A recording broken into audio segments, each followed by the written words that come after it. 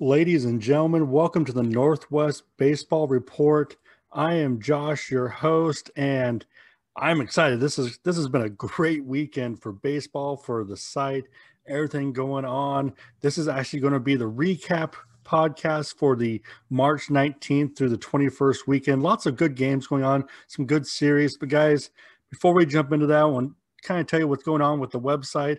First of all, we got another sponsor. I am super pumped for this one. I love having Northwest teams, Northwest businesses sponsoring what I'm doing because it means that what I'm doing is hitting home. It's hitting the region I want it to hit. And the newest sponsor I have is Portland Baseball Club. They're a year-round baseball academy for players of all ages. They offer summer teams, fall ball, camps, private lessons. They actually have a facility in Tualatin, which is just on the outside of Portland, Oregon. It's once again, I'm just so thankful to have a sponsor like this, a program that is designed to really develop young athletes to grow and to have a chance for the future, and for them to want to sponsor me and kind of keep going what I'm doing.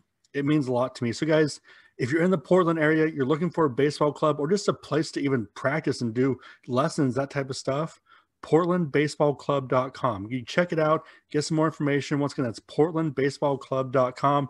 You know what? I'm just thankful. I'm thankful that other businesses are looking at what I'm doing and saying, yeah, you know what? We're going to jump on this and be a part of it. And it just means a lot to me. Guys, also along with that, I've been super pumped. I actually got 2 new logos in for the website this weekend. Had someone design them, went through them.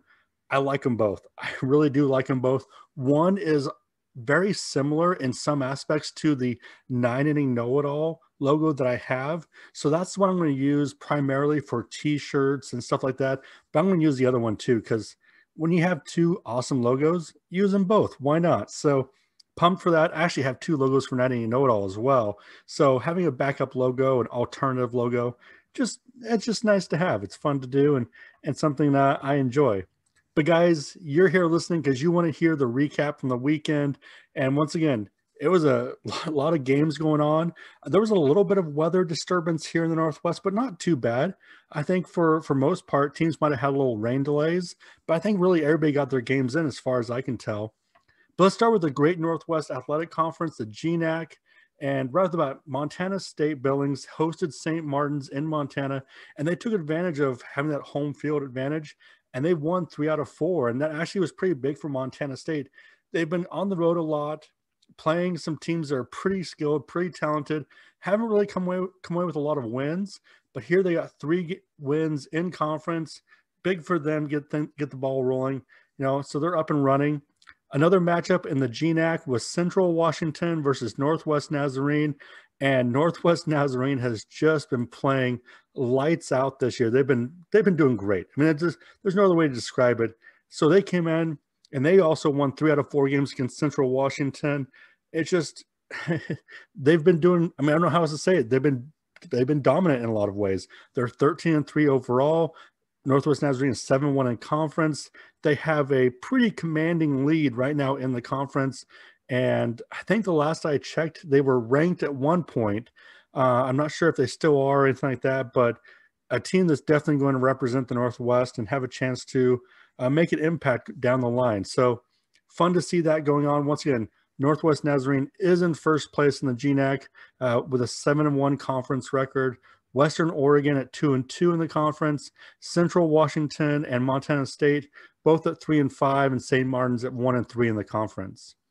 So guys, let's jump into the next conference, and that's the Northwest Conference. And this one, they had a full slate of games. They had 8 different teams playing. Each team had doubleheaders on Saturday and Sunday. So pretty busy weekend for them. First matchup was Puget Sound versus Pacific, and Pacific would take 3 out of 4. They would just come in. They're having a strong start to the season. They're not in first place in the NWC, but they're right there in the hunt for first place. They're 1 game out of first place. They've been doing pretty well. Had some guys who come up big throughout the whole series, throughout the whole season. Different guys, different things. Right now, Ryan Kraut actually would have 7 hits and 6 RBIs over the weekend for Pacific. Whitman and Whitworth would face off this weekend, and Whitman would take 3 out of 4 over the weekend, and that actually keeps them in first place in the NWC. It keeps them going. They've had a good start to the season as well, and they had a strong weekend. I mean, it's really all it is. They've had good pitching, good hitting. They've done what they need to do to stay in the first place, and they're 6-2 in conference, 9-7 overall, but really conference play is what matters. Another matchup in the Northwest Conference was Pacific Lutheran versus Willamette, and this would have been a series I would have loved to have watched, because on the first day, each team would get a victory by scoring at least 15 runs. At least 15 runs to win a game on Saturday. The next day, though, would be a lot tighter. You get a pair of 4-3 ball games, each team taking one of those. So they actually split the series for the weekend, and it just sounded like a lot of fun. You had guys getting, hits all over the place, lots of runs, lots of RBIs. That's fun baseball, but you also like to see the 4-3 games where it's tight, a little more intensity. So good weekend overall for both those teams. Splitting the doubleheader, I know both teams would have liked to have taken the series, but you take what you can get. Last matchup of the weekend for the Northwest Conference was Lewis and Clark versus Linfield, and Lewis and Clark just came out and had the sweep over Linfield. For playing really later in the season, they actually didn't start as early as the rest of the teams in the Northwest Conference. They came on strong right off the bat. They are 5-3 overall, 5-3 in conference. All their games have been conference games. So for them to step right into conference matchups and start winning games and be in the thick of things, you know what? That's what they got to do, and they did pretty well so far. In fact, this weekend, their pitching was pretty dominant. They had 3 of their starters go 7 innings, 6 innings, and 7 innings, only allowing 2, and no runs throughout the game. So their starters came up big. It's fun to see them kicking things off and really doing well. And once again, for the Northwest Conference, Whitman 6-2 leads the conference. Lewis and Clark and Pacific tied at 5-3. Willamette right there with them at 4-4. Then you have Pacific Lutheran also at 4-4. George Fox 2-2. Puget Sound 2-4. Whitworth at 1-3, and Linfield 1-5. So quite a few teams still in the hunt. Still a lot of baseball to play, and we'll see how things play out in that conference.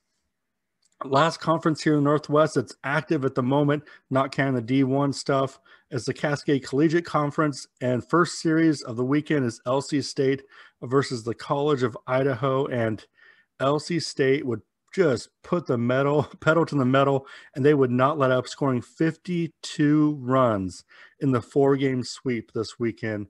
52 runs. That's just unbelievable. In fact, they had 17 multi-hit games by players in the weekend. Riley Way had 3 of those multi-hit games. But once again, when you play a 4-game set and you have 17 times players get multi-hit games, you're going to score a lot of runs. You're going to get some wins. And sure enough, LC State has been pretty dominant this year. They are 18-2 overall, 11-1 in conference, and they are giving themselves a pretty good lead in the conference play moving on towards the end of the season. The other matchup from this weekend, Eastern Oregon versus Oregon Tech, and this was another high-scoring one for Oregon Tech. They scored 49 runs on their way to, once again, getting another sweep. And so it just, when it rains, it pours, pretty much that type of idea. So Oregon Tech, 49 runs, almost matching LC State's 52.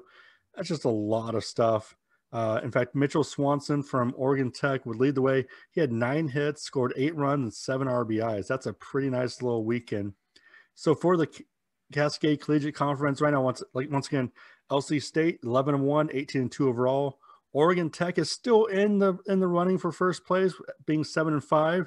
Corbin with their off week this week, so they're still 6-6. They dropped to 3rd by the numbers officially. College of Idaho 5-11 in the conference, and Eastern Oregon, once again, their first year back with baseball, is 3-9 in conference, 3-13 overall. But for them, you know what? This is a building year, and that's great to see them getting out there and putting down a foundation for the future. But guys, once again, that's what we got so far for the Northwest. There were some Pac-12 games as well, a few other D1 games that went on, but I haven't covered a whole lot of those because honestly, they get coverage at the higher levels. They have D1 baseball sites that cover them. Baseball Market covers them. ESPN even at times covers them. So, you know, those guys get coverage. I will cover them from time to time, but mainly it's going to be about these other conferences that don't get the view that I think they deserve because college baseball is college baseball. But guys, actually, we're getting really close to the NWAC starting up. I think we're a week and a half from NWAC games being put onto the schedule and getting going.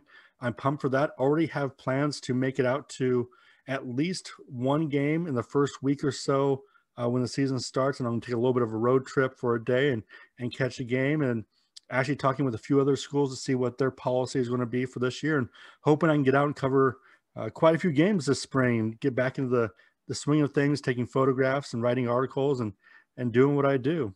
But guys, I'm just excited. We also got high school ball here in the Northwest starting in like 6 days. 6 days till baseball at the high school level. So I'm excited for that. It's good up here in the Northwest. We got better weather. Spring is hitting. We get a little bit of rain showers, but other than that, it's been pretty nice. So guys, thank you so much for listening to this weekend's recap. Tune in next week as I once again recap it again, and I actually have some special guests coming on the next couple weeks to talk some Northwest baseball. So pay attention for that. Check it out. Guys, thanks for doing this, and I will talk to you later.